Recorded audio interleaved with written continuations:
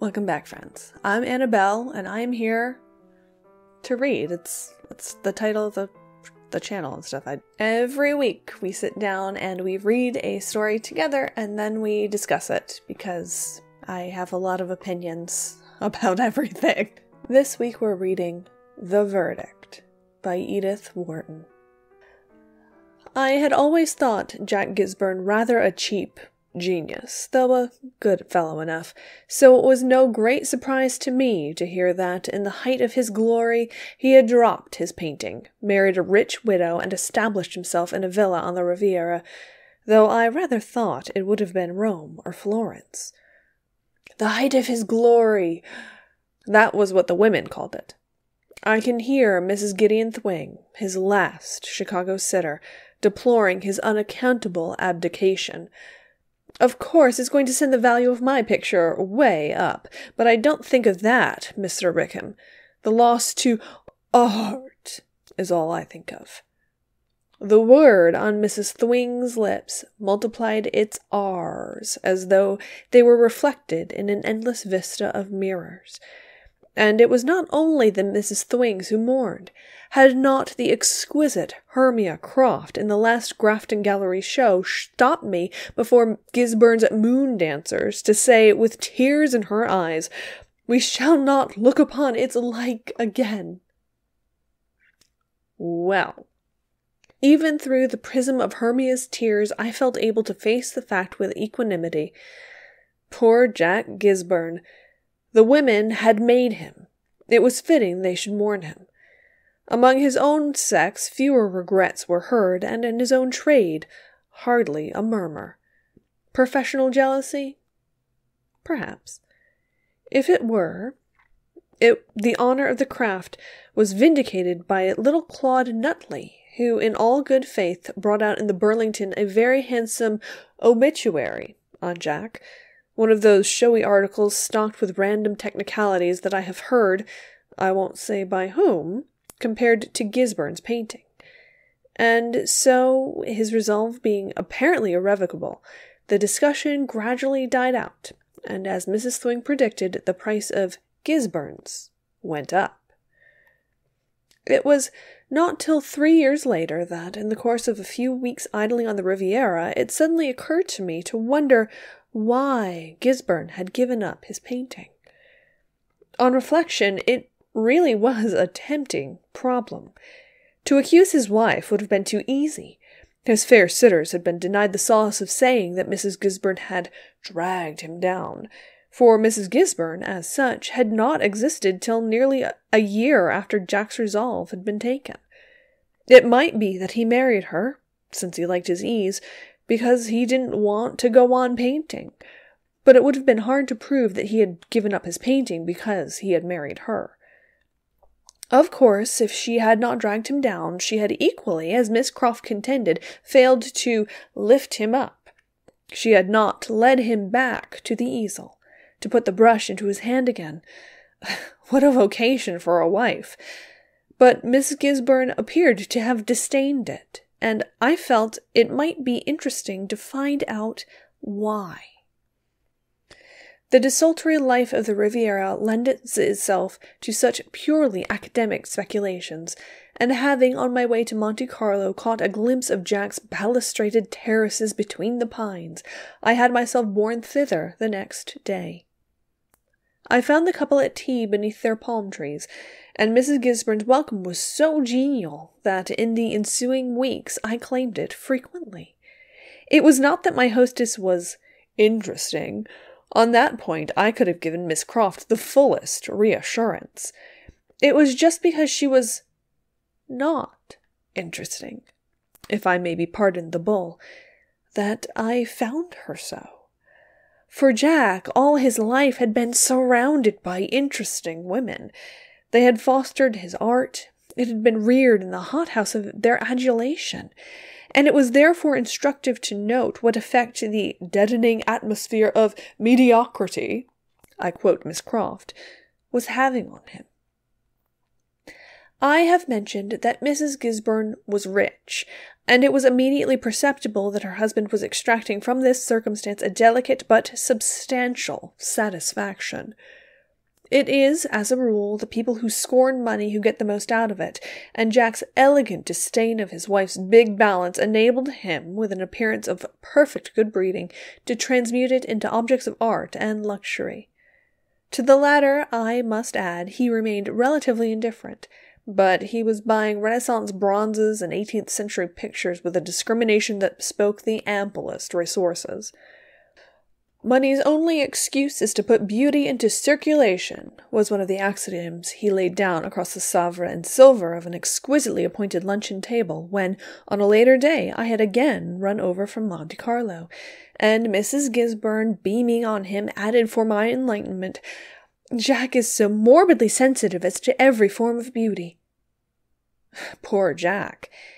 It had always been his fate to have women say such things of him. The fact should be set down in extenuation. What struck me now was that, for the first time, he resented the tone. I had seen him so often basking under similar tributes. Was it the conjugal note that robbed him of their savour? No, for oddly enough it became apparent that he was fond of Mrs. Gisburn, fond enough not to see her absurdity. It was his own absurdity he seemed to be wincing under, his own attitude as an object for garlands and incense. "My dear, since I've chucked painting, people don't say that stuff about me. They say it about Victor Grindle," was his only protest as he rose from the table and strolled out onto the sunlit terrace. I glanced after him, struck by his last word. Victor Grindle was, in fact, becoming the man of the moment, as Jack himself, one might put it, have been the man of the hour. The younger artist was said to have formed himself at my friend's feet, and I wondered if a tinge of jealousy underlay the latter's mysterious abdication. But no, for it was not till after that event that the Rose du Barry drawing-rooms had begun to display their Grindles. I turned to Mrs. Gisburn, who had lingered to give a lump of sugar to her spaniel in the dining-room. "Why has he chucked painting?" I asked, abruptly. She raised her eyebrows with a hint of good-humoured surprise. "Oh, he doesn't have to now, you know, and I want him to enjoy himself," she said quite simply. I looked about the spacious white-panelled room with its famille verte vases, repeating the tones of the pale damask curtains and its 18th century pastels in delicate faded frames. "Has he chucked his pictures, too? I haven't seen a single one in the house." A slight shade of constraint crosses Miss Gisburn's open countenance. "It's his ridiculous modesty, you know. He says they're not fit to have about. He sent them all away except one, my portrait, and that I have to keep upstairs." His ridiculous modesty? Jack's modesty? About his pictures? My curiosity was growing like the beanstalk. I said persuasively to my hostess, "I must really see your portrait, you know." She glanced out almost timorously at the terrace where her husband, lounging in a hooded chair, had lit a cigar and drawn the Russian deerhound's head between his knees.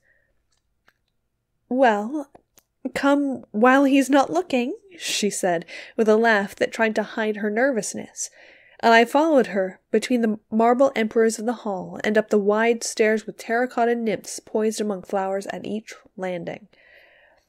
In the dimmest corner of her boudoir, amid a profusion of delicate and distinguished objects, hung one of the familiar oval canvases in the inevitable garlanded frame. The mere outline of the frame called up all Gisburn's past. Mrs. Gisburn drew back the window curtains, moved aside a jardinier full of pink azaleas, pushed an armchair away, and said, "If you stand here, you can just manage to see it. I had it over the mantelpiece, but he wouldn't let it stay." Yes, I could just manage to see it. The first portrait of Jack's I ever had to strain my eyes over. Usually they had the place of honor, say the central panel on a pale yellow or rose de berry drawing-room, or a monumental easel placed so that it took the light through the curtains of old Venetian point. The more modest place became the picture better, Yet, as my eyes grew accustomed to the half-light, all the characteristic qualities came out.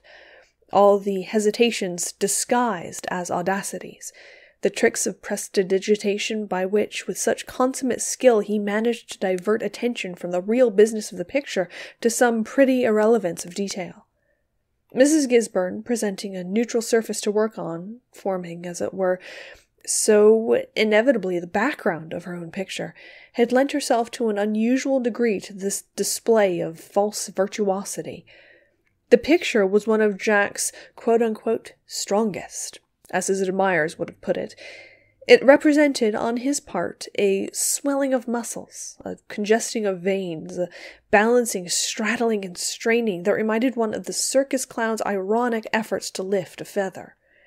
It met, in short, at every point the demand of lovely woman to be painted strongly because she was tired of being painted sweetly, and yet not lose an atom of the sweetness.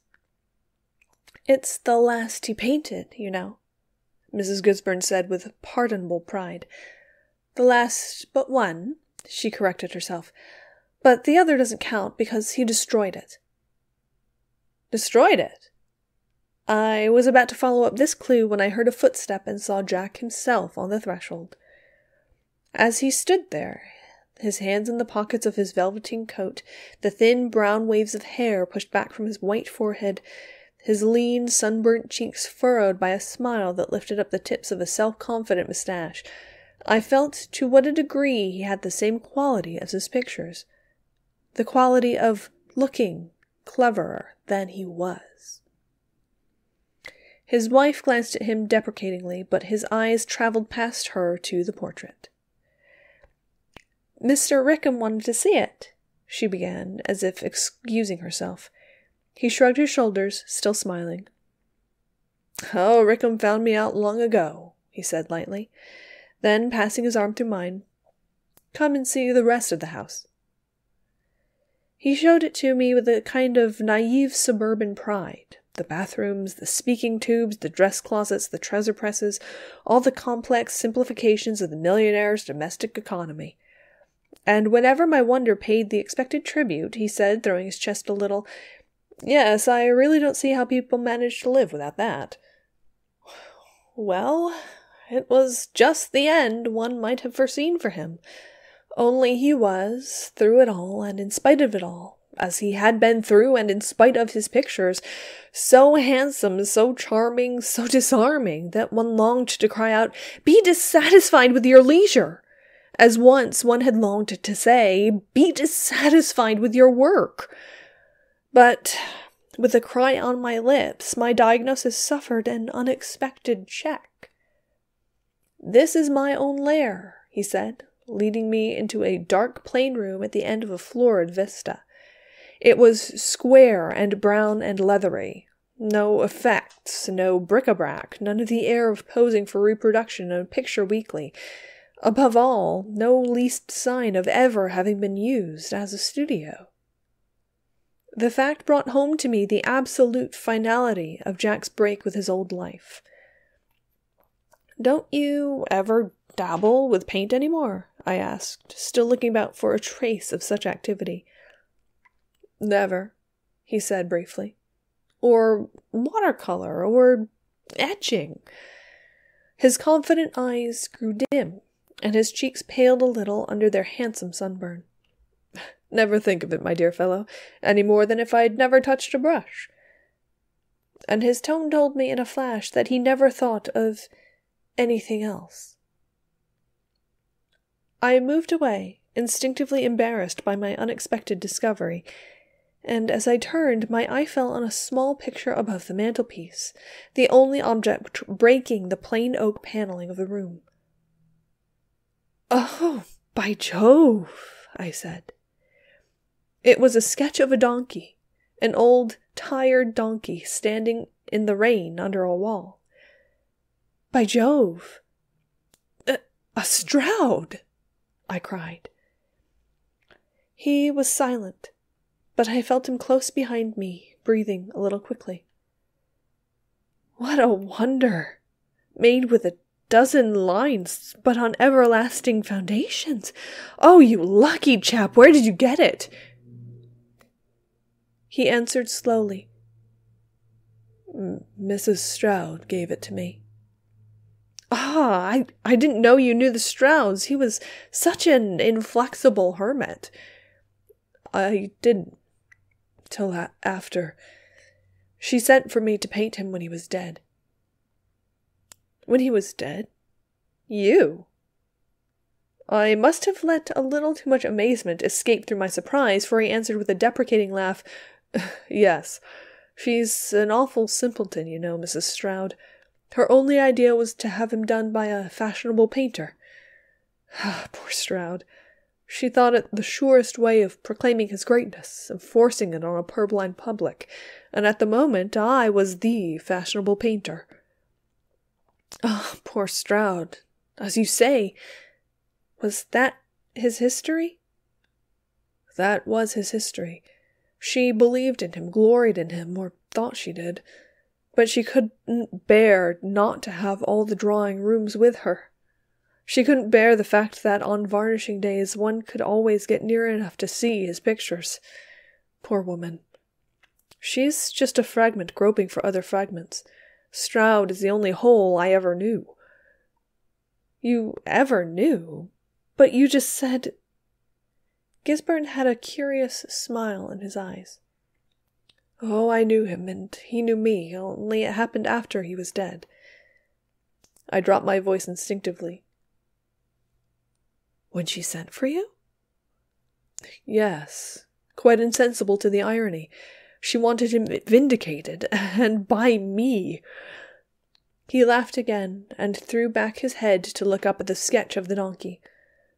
There were days when I couldn't look at that thing, couldn't face it, but I forced myself to put it here, and now it's cured me. Cured me.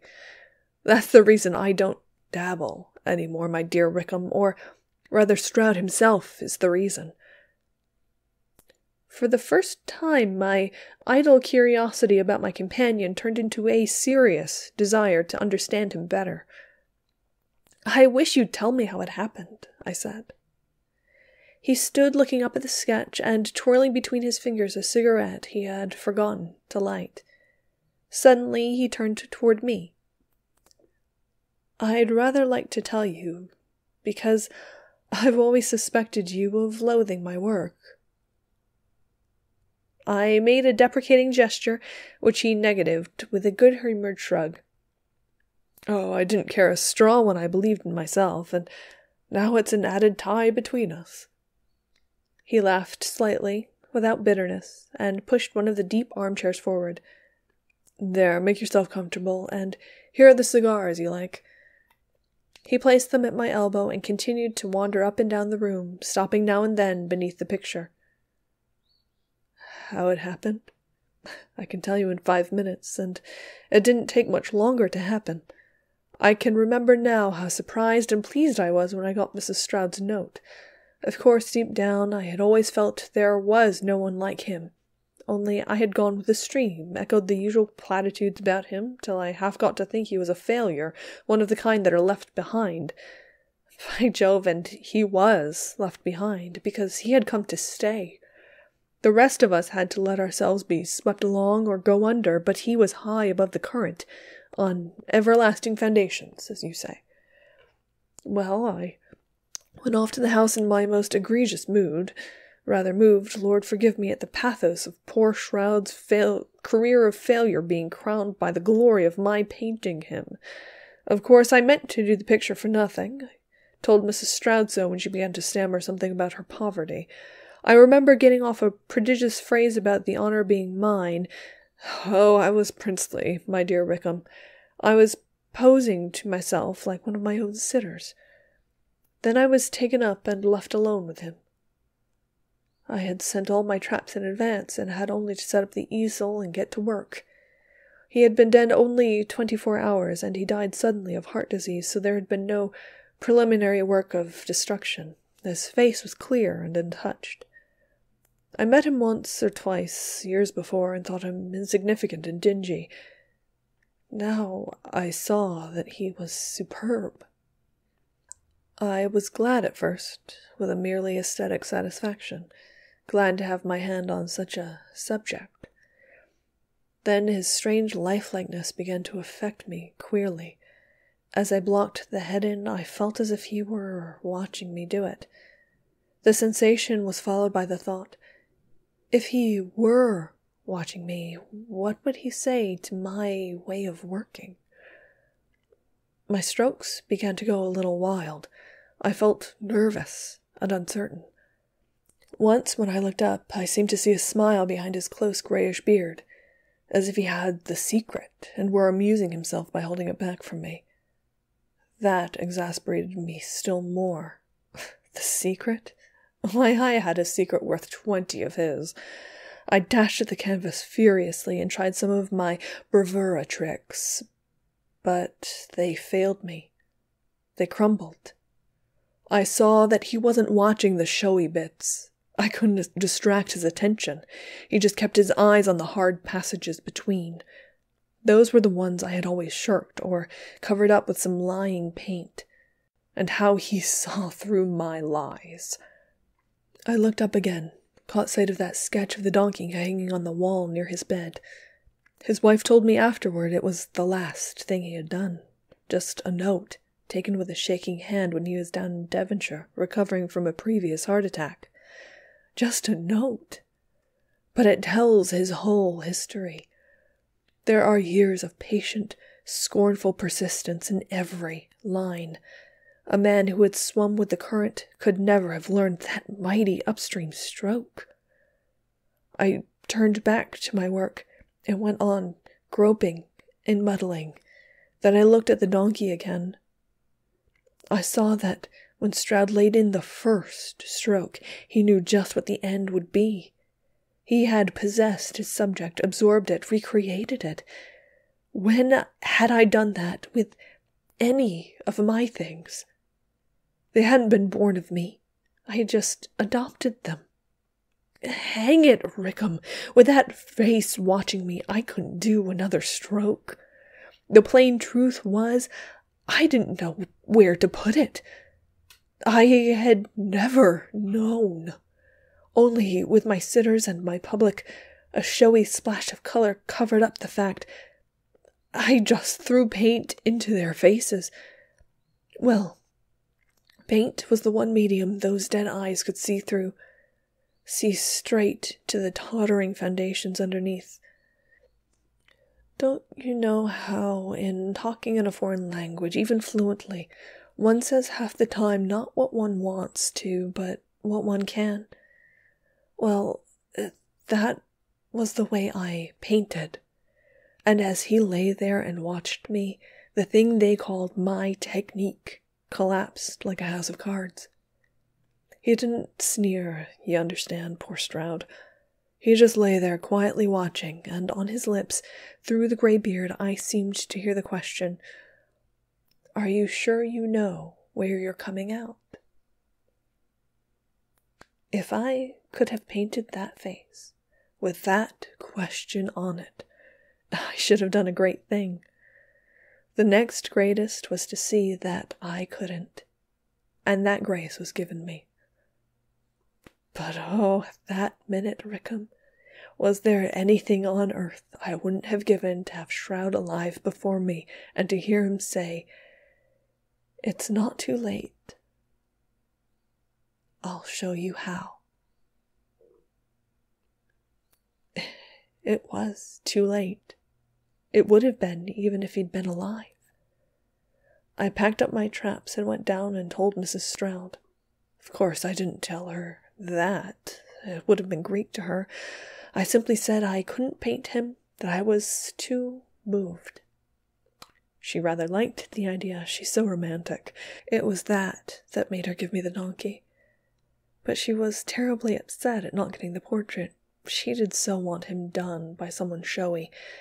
At first I was afraid she wouldn't let me off, and at my wit's end, I suggested Grindle. Yes, it was I who started Grindle. I told Mrs. Stroud he was the coming man, and she told somebody else, and so it got to be true. and he painted Stroud without wincing, and she hung the picture among her husband's things. He flung himself down in the armchair near mine, laid back his head, and, clasping his arms beneath it, looked up at the picture above the chimney-piece.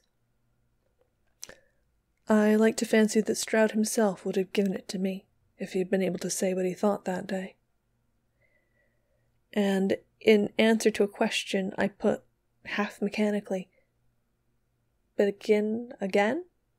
He flashed out, "When the one thing that brings me anywhere near him is that I knew enough to leave off."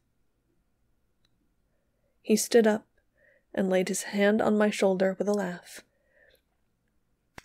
"Only the irony of it is that I am still painting, since Grindle's doing it for me. The Strouds stand alone and happen once, but there's no exterminating our kind of art." The end. Imposter Syndrome, the short story.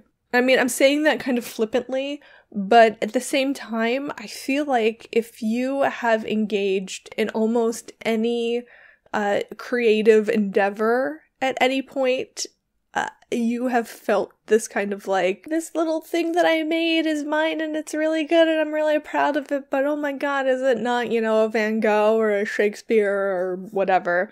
And speaking of Van Gogh, I did find it kind of interesting that the way that Gisburn describes his style as like flashes of color was very kind of indicative of the style of the Impressionists, like Van Gogh, I'm sorry. Impressionism was an art technique that started in the late 1800s, going into the early 1900s, and then it kind of morphed into post-impressionism. And post-impressionism is what we think of when we think of Van Gogh, and I'm being very reductive here, but impressionism kind of took the realism of previous art eras and movements, and they added in a little bit of movement. They added in different ways of laying paint on the canvas itself to create a picture. And some very famous examples of those are painters like Mary Cassatt or Monet or Manet, or especially someone like Degas, where he very famously painted a lot of ballerinas and painted them in such a way that you get more of the idea of what it is than the actual, like, very, very hyper-realistic portraiture that happened before. And then when you get into post-impressionism, you get people like Van Gogh, like Seurat in particular, where when you look at it close up, it looks like nothing, and there's just like flashes of paint everywhere, and there's crazy colors, and It kind of follows that impressionist view of finding the emotion more so than the exact representation of what you're trying to paint. Most of those painters were painting right around the turn of the 20th century, which was roughly the same time as Edith Wharton was doing most of her writing. But at the same time, most of these painters had a very, very thorough grounding in the fundamentals. When you look at Van Gogh's earlier work, or someone like Matisse's earlier work, you can see that their fundamentals in, like, this is a person, this is how you paint a person. You can see that their fundamentals are relatively very strong. One of my personal favorites is Picasso. Like, even though Picasso was much, much later, far more abstract than these post-impressionists that Edith Wharton kind of sort of a little bit wrote about, he had in his head such a strong fundamental sense of exactly where he wanted to put the line that they shut off all the lights in the room. He has just like a glowing, I'm not even sure what it is. I think it's like a match that he blew out or something. So he has like that little tiny ember at the end. And so they turn off all the lights. They did a long exposure on the camera, and he just drew a bull out of his head in the air. Is how strong that man's fundamentals were. Anyway, can you tell I'm also kind of passionate about art history?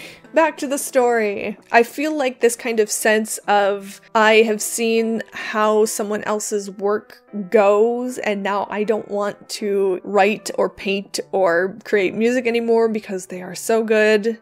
and it really scares me how good they are. And I do get the sense that Edith Wharton was perhaps trying to kind of lampshade a few of the contemporary artists doing portraiture at the time. We on the channel know we've talked about Edith Wharton several times, but she was incredibly wealthy. She rolled in very wealthy circles. She's among the hoi polloi. She knows anybody knows Edith Wharton. So I have a feeling that she had a very intimate knowledge of these painters and who was in vogue and who had to get their portrait done and all that kind of thing.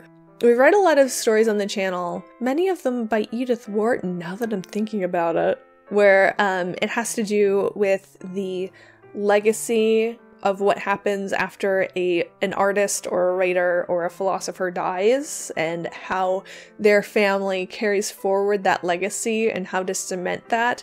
And it makes me kind of wonder if Edith Wharton was kind of, even with all of her, fabulous wealth and blah blah blah, if she was kind of struggling with that. I feel like sometimes writers tend to work out their in their work, and I wonder if that's the case here. I don't know, it's just something to think about. It almost reminds me of, in baseball, the yips, or we saw with Simone Biles, I forget, the Twisties, where you just get up in your own head and you're like, oh my god, I don't know how to do the thing that I do all the time all of a sudden. When you start thinking about it, it becomes impossible. So let me know down in the comments if you have ever experienced anything like this, the yips, this imposter syndrome, whatever. Let me know down in the comments if you can identify with Gisburn's motivations. And if there's anything else you would like to talk about, I am always down there looking for a good time. Probably shouldn't have said that like that. While you're down there, don't forget to subscribe so that you don't miss next week's work of classic literature. I hope to see you then.